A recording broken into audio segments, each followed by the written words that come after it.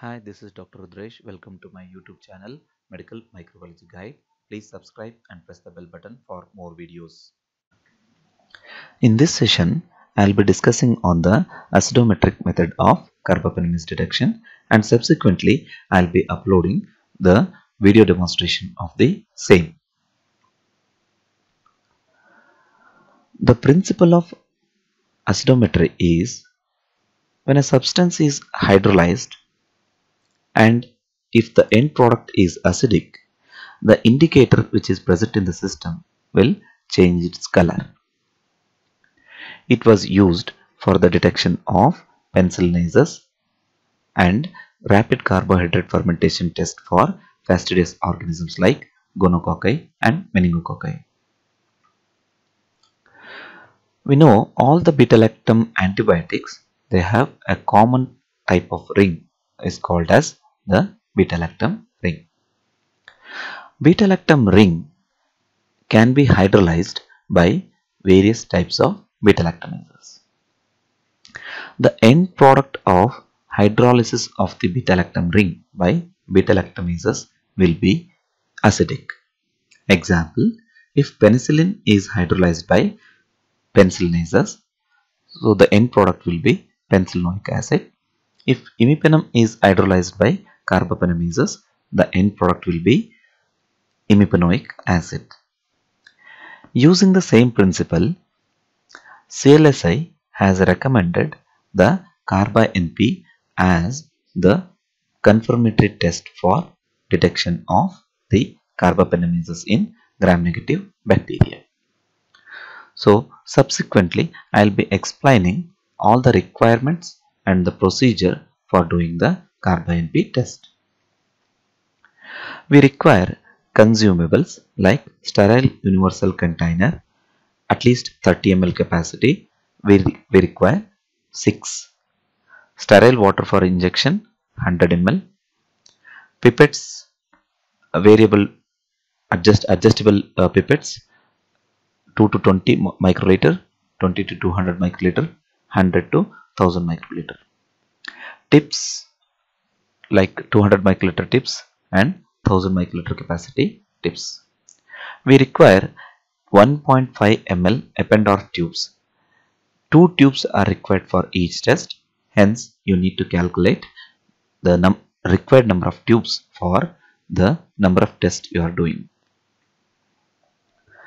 The chemicals which are required for the preparation of solutions are zinc sulfate heptahydrate, phenol red powder, sodium hydroxide pellet, concentrated hydrochloric acid, and the imipenem cilastatin injectable powder. Equipments required are pH meter, vertex machine, incubator, and weighing machine. We also require Bunsen burner, nichrome straight wire loop, rack, and discarding jar. So we require positive control, that is Klebsiella pneumoniae ATCC 1705, negative control Klebsiella pneumoniae ATCC 1706. Test strains you have to grow on nutrient agar for up to 18 to 24 hours. They should be fresh. If you are using the clinical isolates which are isolated from the samples, so then we have to use 18 to 24 hours growth on blood agar.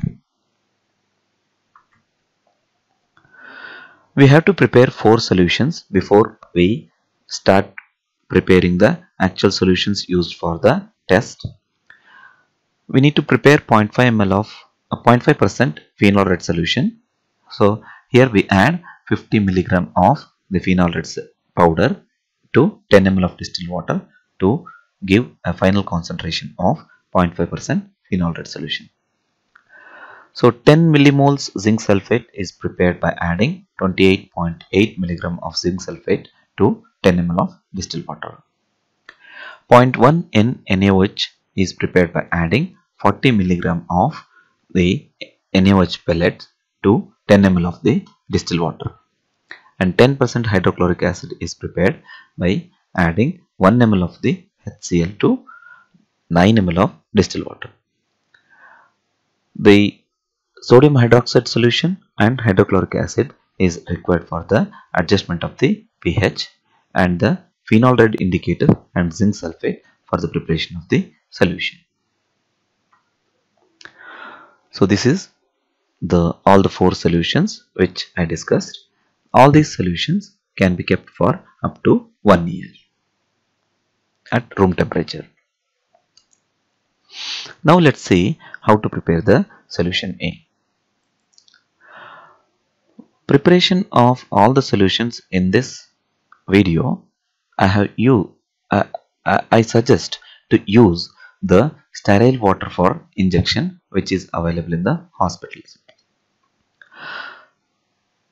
For preparation of solution A, we have to take 16.6 ml of the injectable sterile water into a sterile container.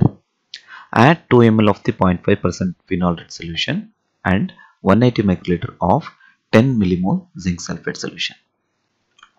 So finally, this solution pH has to be measured. If the pH is very low, it has to be adjusted to 7.8 by adding the sodium hydroxide solution. If the pH is very high, you add a drop of hydrochloric acid to adjust the pH again to 7.8. Each time you have to measure the pH with the pH meter. If you don't have pH meter, then you can visually adjust the pH. Here you are going to add alkali or acid till the solution changes its color, just changes its color. Say for example, if the color of the solution A is yellow when it is prepared, it means it is acidic. So you add the NaOH solution drop by drop so that it just changes the color from yellow to red. Stop at that point and the pH will be almost to neutral, because the phenol red will start becoming red at pH 7 or 7.5. Solution B is prepared by adding 1 ml of solution A with 6 mg of imipenem powder. CLSA recommends to use standard grade imipenem powder, which is very costly. So I am using an alternative imipenem cilastatin powder which is available in the hospitals. So each vial of the imipenem cilastatin powder contains 1 gram. So each gram will be containing 500 mg of imipenem and 500 mg of cilastatin. So if you want a 6 mg of imipenem for 1 ml of the solution B, then we need to weigh 12 mg of imipenem cilastatin powder to compensate the cilastatin component of this particular vial. Now we will see the test procedure. So for each strain we require two 1.5 ml Eppendorf tubes. So you label the tubes as A and B and also write the bacterial identification number on the tubes. In tube A, add 200 microliter of sterile water for injection. Then emulsify 2 to 3 loopful of colonies and make a heavy suspension. The suspension should be milky. Then alicot 100 ml of this inoculum or this is suspension to tube B, and so now both tube A and tube B will be containing 100 ml of the bacterial suspension. Now add 100 microliter of solution A to the tube marked A and 100 microliter of the solution B to the tube marked B, and then incubate the tubes at 37 degrees Celsius for up to 2 hours. So incubation should not be done more than 2 hours. Reading should be taken at 30 minutes and at 2 hours. So I prefer to take the reading at 30 minutes because most of the carbapenemase in Indian scenario it will be metallobitalactamases. So metallobitalactamases will give the result within 30 minutes. Hence I prefer to take a reading of the test at 30th minute and then I'm going to incubate it further for up to 2 hours. So if the test is negative at 30th minute, we have to see at 2 hours because some of the oxacyclinases like oxa type of enzymes, they actually give result late because of the weak imipenem hydrolysis. Now we'll see how to interpret the reaction. If the tube A is red or orange and tube B is also red or orange, then the test is interpreted as negative. If the tube A is red or orange and if the tube B has turned to yellow, then the test is considered positive. If the tube A is orange or light orange or yellow and tube B of any color, the test should be considered as invalid.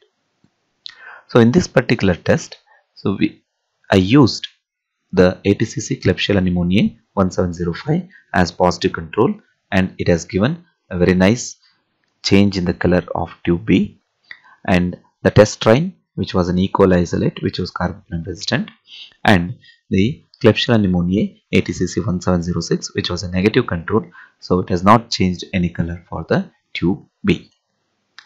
So I hope you enjoyed this video. So subsequently I'll be uploading the video demonstration of the same. Thank you for watching this video. Please subscribe and press the bell button for more videos.